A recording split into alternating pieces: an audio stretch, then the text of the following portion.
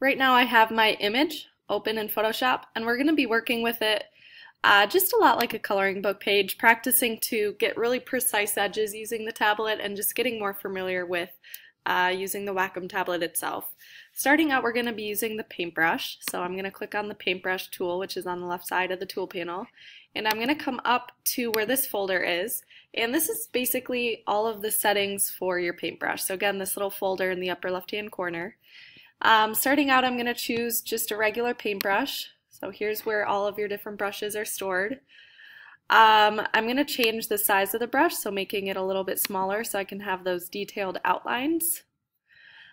Something else that you can work with is going over to brush presets. So this is where you'll find a bunch of different brushes here as well.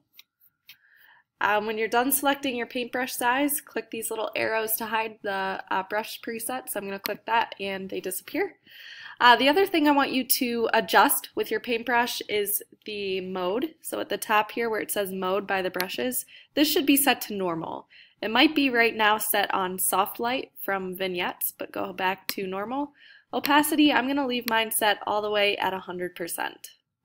To change the color of your brush, if you come over here on the right, you can select a color. So I'm just going to choose black for now, but you can scroll this dial here and select different colors to be working with.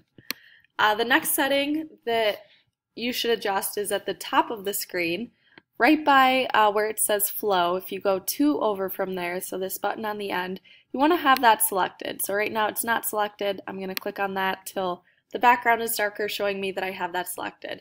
And that basically is called pressure for size. So as you're drawing with your paintbrush, the lighter you press on your tablet, the lighter your line is going to be, as long as you have that button selected.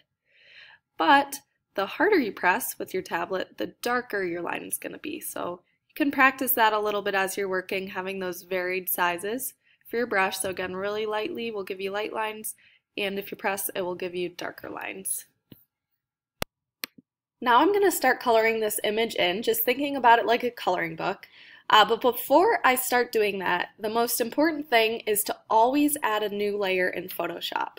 So I'm going to add a new layer, which is right next to the garbage can in the layers panel.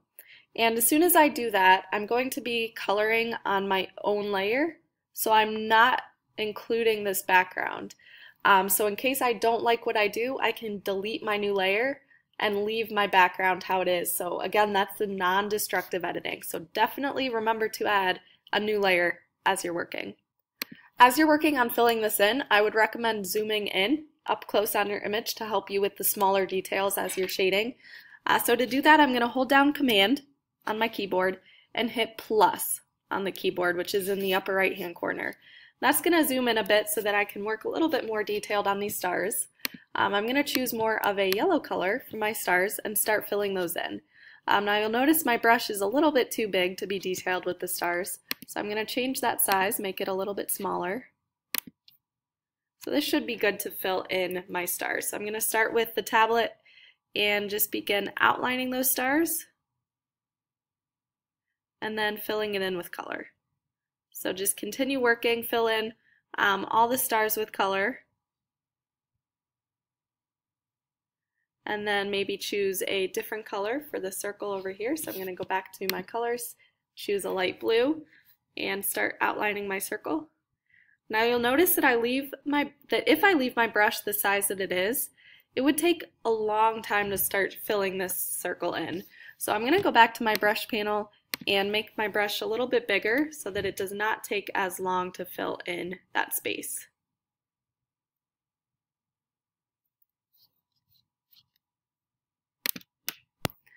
As you're working, I would also practice with the opacity, so maybe take down the opacity a little bit and color in maybe one area to see how that overlaps.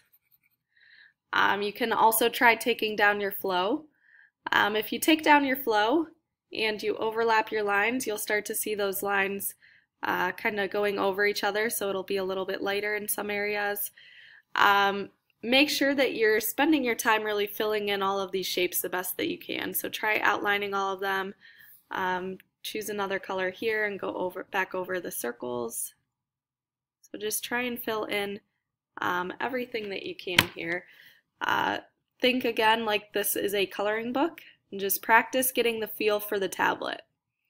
When you're finished, be sure to save this as a JPEG and turn back into Classroom.